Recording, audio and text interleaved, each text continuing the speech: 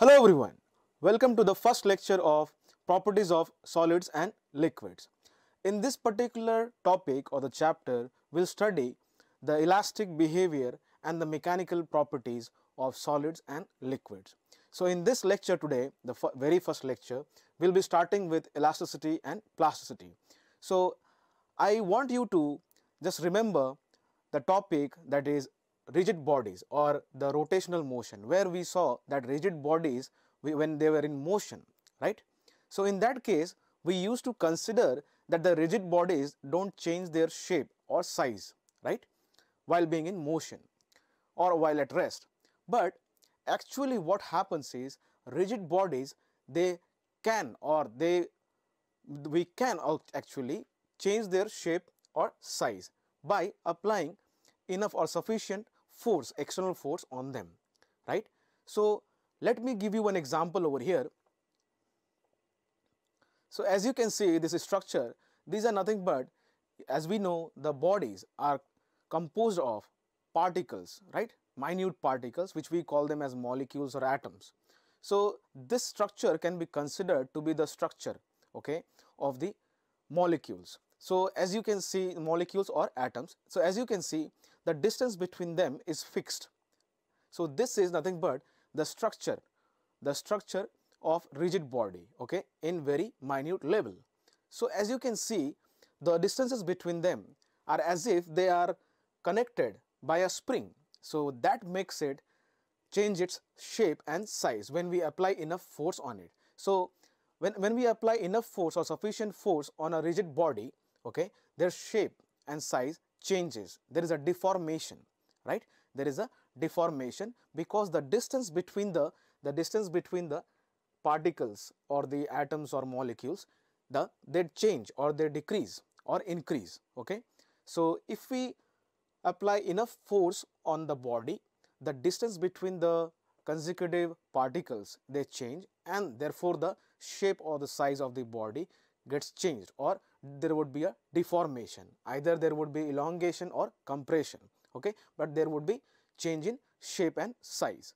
Now when there is change in shape and size of our rigid body, okay, by applying external force, sufficient external force, now can we say that there are two chances whether the body may get to its original shape and size or it may not, isn't it? Now let's see what are the two properties. Now as I said, there are two properties, that is the property based on when we remove the external force which we have applied in order to deform the body or change the shape and size of the body may come back to its original shape or it may not, right? So depending on these two phenomena, we give the name, the property, as elasticity and plasticity.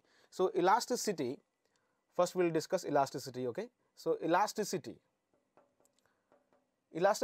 is the property of a body, okay, by virtue of which when we remove the external force applied on it, the body comes back to or regains its original shape and size. So that property is called as elasticity. Let's see some examples. So as you can see, there is a rubber band. So when I stretch it, its size changes or it gets elongated, right? It gets elongated.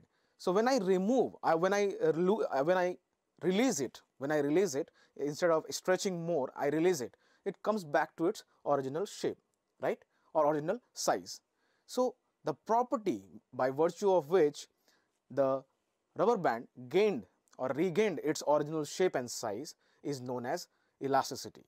Here are a few more examples. Let's see. So there is a spring, suppose, right, in its original shape or size, okay, original shape and size. So when we compress it using external force, we are applying external force over here, and because of that external force we are compressing it, okay, that is the size of the spring is getting decreased, or the size of the spring is compressed, you can say, or the spring is compressed.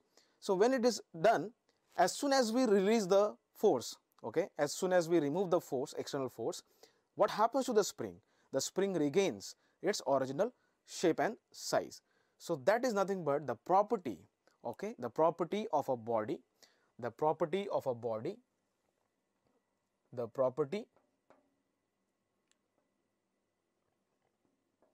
of a body by virtue of which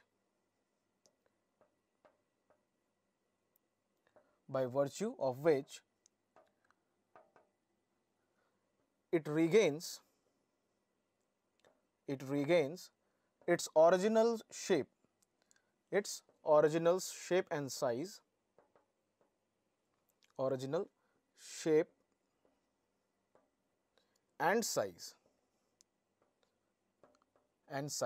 on the removal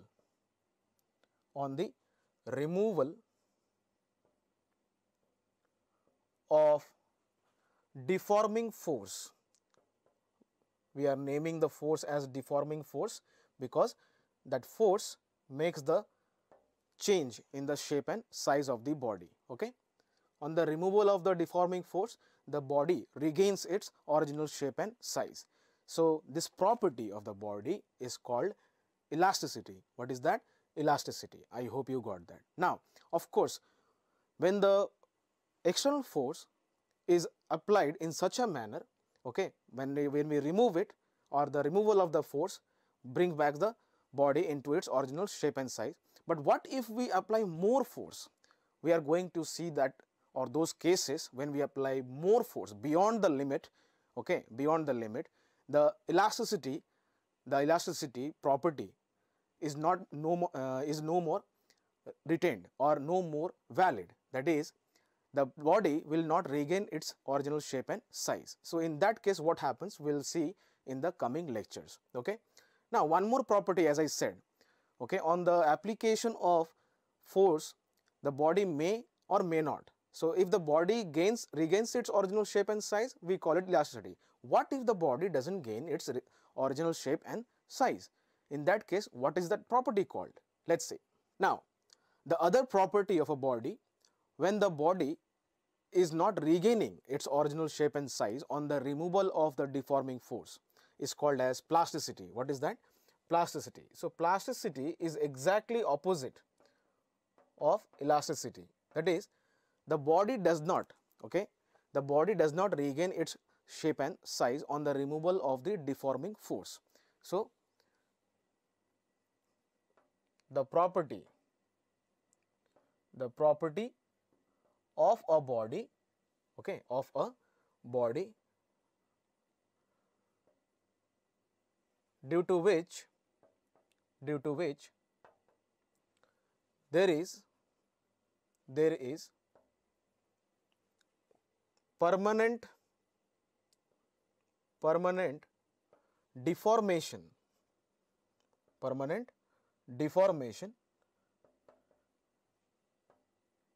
in the shape and size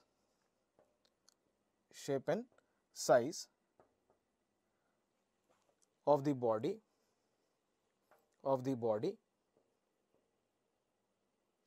even after removal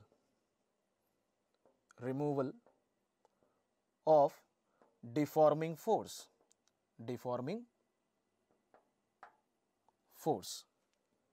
I hope you got that right. So, when we apply the force on the rigid body, its shape and size gets deformed or it changes.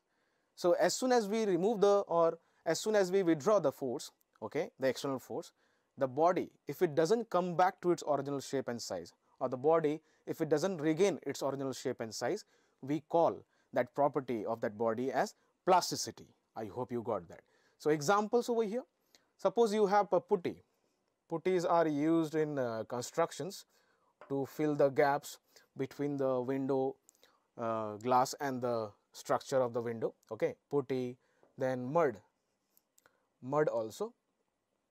So, these are the examples of the bodies, rigid bodies, okay, where there is permanent deformation even after the removal of the deforming force. So, the putty and the mud, their shape does not change. I mean, they do not regain their original shape and size after the removal of the deforming force. So, I hope you got that. So, the main objective behind this particular topic, properties of solids and liquids, is that we should be very careful and we should be knowing about the elastic behavior of bodies and the mechanical properties, okay, so that in our real world we have some applications in the construction. Suppose in the construction we need to know the elastic behavior of different bodies and we need to know about their mechanical properties, so that we can use those bodies or use those substances in order to construct a building, in order to construct a bridge, in order to construct a vehicle, isn't it? So there are a lot of applications. Before we can apply, or before we can make use of the substances, we should know about their elastic behavior, okay. We should know about the limit of elasticity, we should know about their property plasticity, we should know about their mechanical properties, okay. So all these things we would be understanding, or will have better understanding by after reading the, or after knowing the properties of solids and other properties, for example mechanical, elastic, plasticity, everything, right? So that was all about elasticity and plasticity. I hope you understood. Thank you.